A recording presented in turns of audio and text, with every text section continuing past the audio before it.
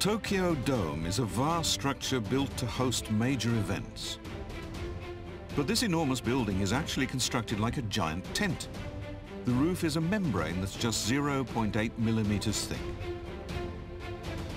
The pressure of air blown into the interior keeps the roof in place without the need for pillars or suspension cables.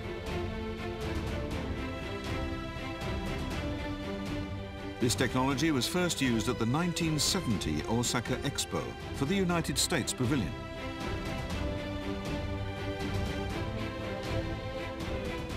The revolutionary roof of this pavilion was made by a local Osaka firm. Today, that firm holds the top share in a booming industry. You could say that pavilion was the first page in the story of air-supported roofs. Light, thin and robust, this membrane roof concept was a radical departure from the architectural wisdom of the time. Membrane construction has many merits. It lets the sunlight in, light roofs are very earthquake resistant, and it allows the inside of spaces like Tokyo Dome to be unobstructed by pillars. The first structures were temporary, like the Osaka Pavilion, but the technology gradually improved to allow permanent buildings with membrane roofs.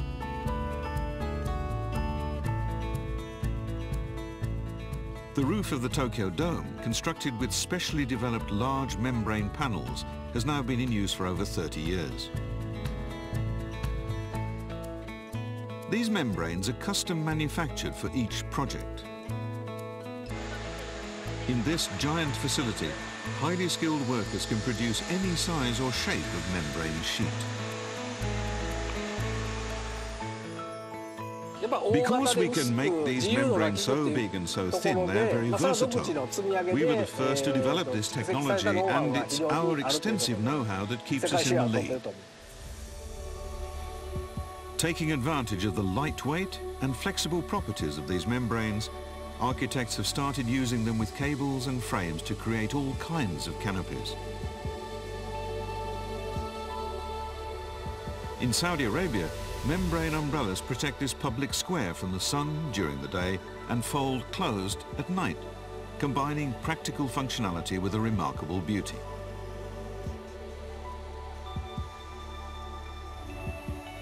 The main dome of the 2021 Dubai Expo was constructed with membrane panels. They allow the dome to become a giant projection screen at night.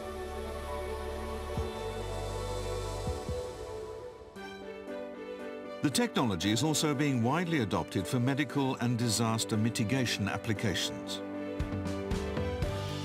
Membrane flood barriers are light and can be assembled quickly, making them vastly more functional than conventional sandbags.